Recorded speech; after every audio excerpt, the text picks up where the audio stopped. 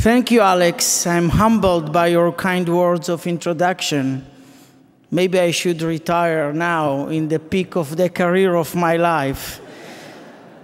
But there is work to do. As I look around the room, I'm pleased to see how many of J Street's leaders and staff I have actually met before. I suppose I shouldn't be surprised, as I know I'm in a room of full lovers of Israel, champions of peace and justice. So, thank you, Jeremy, and thank you, J Street. I'm delighted to be here with you tonight for your conference about making history. I hope that I can offer some insight from my own story and experience. My family narrative is atypical for our own town of Yerucham. My mother and my father immigrated from Morocco. Mom cleaned houses in morning, schools in afternoon. Dad worked at a local textile plant. I'm the youngest of 9 children. Dad passed away when I was in my early 20s. To an outsider, my life may seem a life of hardship, maybe even poverty, but I never felt poor. Indeed, I was fortunate to be the son of Masuda and Eliyahu. They don't make parents like this anymore today. And I was fortunate to be born into the Israeli society that existed in the 1970s. Back then, Israel may have been poorer in resources, but it was richer in solidarity and in social cohesion. One of the most important things my life had taught me is that no matter what happens, we must never let obstacles, however large, prevent us from pursuing a better future. This lesson is true at both the personal and the national levels. What made my community so rich, what made us so strong, were the values of which we were raised.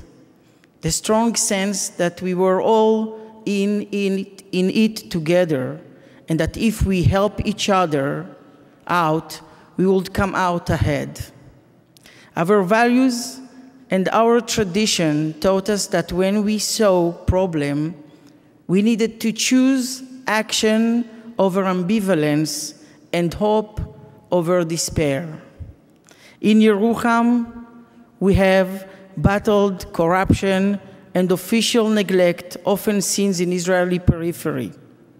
And I'm proud to say that we have recently succeeded in leaving behind our status as a development town and are on our way towards official recognition as a full-fledged city.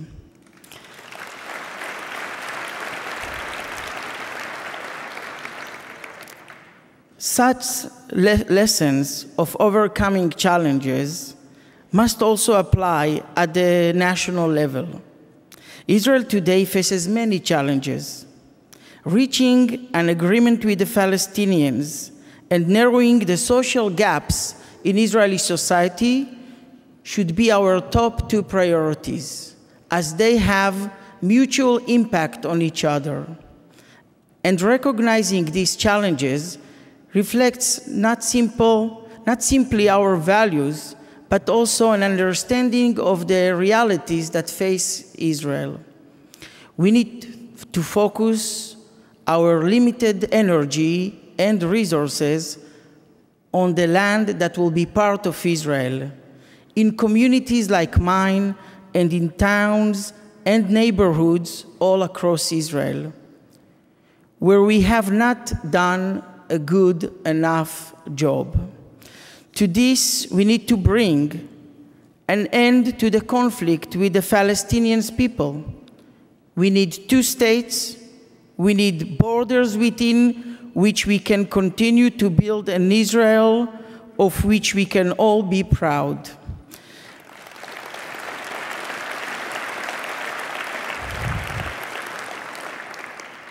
I know that Israel cannot be modern democracy society. It cannot be truly moral Jewish society while controlling the lives of millions of Palestinians.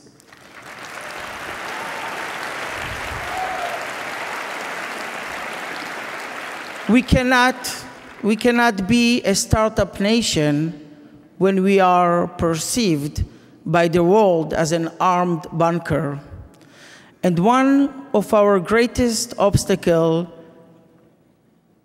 is that the majority which supported peace has been silent. The conversation has been overtaken by extremists and skeptics. Today, unfortunately, significant groups, including Sephardi and Mizrahi Jews of my community, who were once supported of historic compromise, have been drifting towards extremism. It is not popular to be a supporter of peace today in Israel. The Oslo Accord, the Gaza pullout, and the Arab Spring, they are all being used to sow skepticism, marginalize and attack seekers of the peace. But I'm not discouraged. We should not be discouraged. Those who oppose peace lack answers to the most burning questions. There is a big hole in their story, and with determination, we can write a different history. Let me tell you a little more about my city, Yerucham. Population 9,500, Yerucham is located in the Negev, 18 miles south of Beersheba and 10 miles north of Ben Gurion final resting place.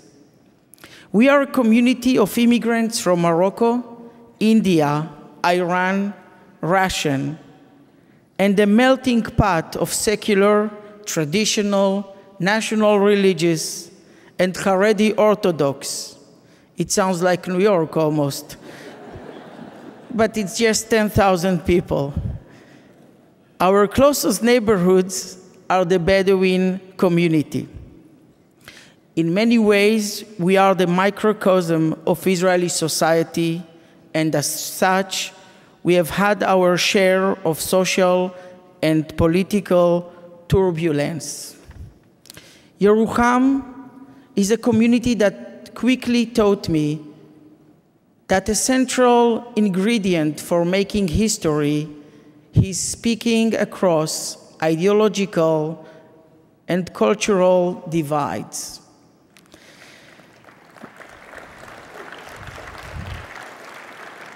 Rather than complain about what we lacked, we worked tirelessly to bridge the gaps in our society with creativity and compassion. Nowhere is this more evident than at the Yerucham Community Center, Yerucham Social Heart, which I directed before running for the mayor. The principles we try to implement in Yerucham should be applied to the Israeli society as a whole. The key is to engage, to learn, and to acknowledge the changing face of the Israeli society. We need to think differently about the coalition we are building. Those who are interested in achieving the political coalition that can support peace cannot do it rebuilding the left alone.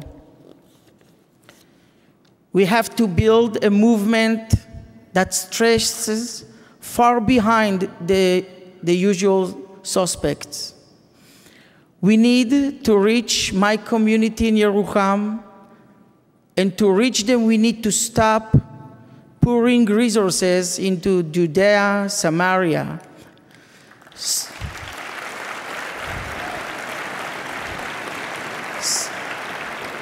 We need to stop neglecting the Galil and the Negev and start delivering a new and fair social contract to cities that will be in the Israel for the long haul.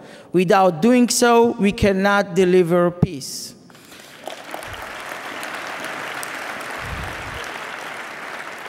When you wonder why the left and center were and are marginalized, I say look at the periphery.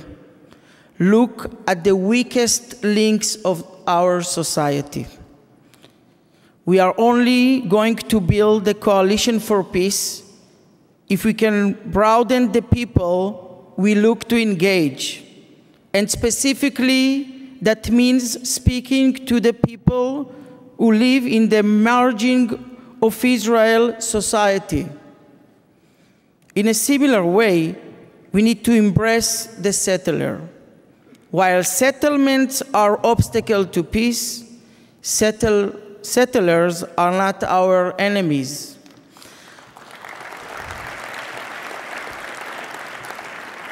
Observing and settling tens of thousands, maybe hundreds of thousands of Israelis inside Israel's borders is a huge challenge. We can see it with the Gaza withdrawal. We need to guarantee their safe return, and I hope Yerucham can help provide a home to some of them. Just as an Israeli need to reach across our own internal divides if we want to make history, Jews around the world must work together as partners in addressing our common challenges. While I have my parents to thank for instilling in me the values that I have today, I also must thank the American Jews community. From you, I learned about pluralism and tikkun olam. As a child, my parents could not afford new clothes or dental care, and it was the generosity of the American Jewish community that made sure we had what we needed. This is a lesson I have decided myself to bring to Yerucham, and it is one of the reasons I co-founded and chair the nonprofit organization called Tzeirim B'Yerucham, which aim to shape a new generation of leaders. I developed a local model focusing on renewing and reinventing Zionism. Our new Zionist pioneers committed to social justice, creating opportunities and forming a sustainable society. I truly believe that people who practice justice at home will advocate justice for their neighbors.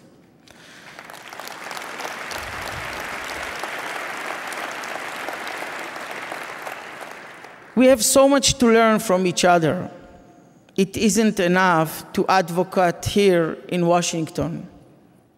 I invite you to spend more time with us in Israel and in Yerucham. Find more partners and connect with them, even if they seem to come from the other side of the tracks. Together, let's work with new and different communities and turn things around. You know, the best kept secret surrounding J Street is that most Israelis actually agree with your ideas and goals.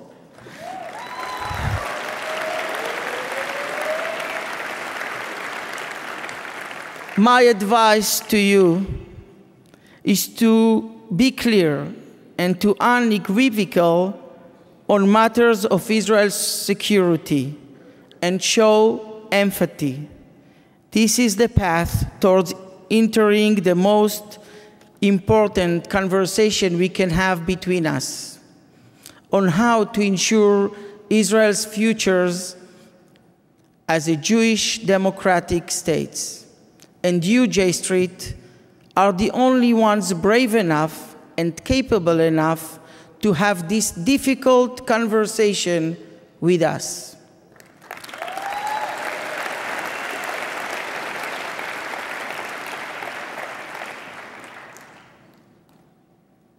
I grew up in Yerucham. I never finished high school. I became a soldier in the Golani Brigade and later commander and officer in Golani and officers' schools. I spent 5 of my years, my best years, serving in the territories, in my regular army and in reserve over the last 20 years. I have 5 kids, Avia, Roni, Stav, Ori, and Nevo. And I don't want them to spend 5 years of a difficult moral service in the territories when they're going to grow up. That's why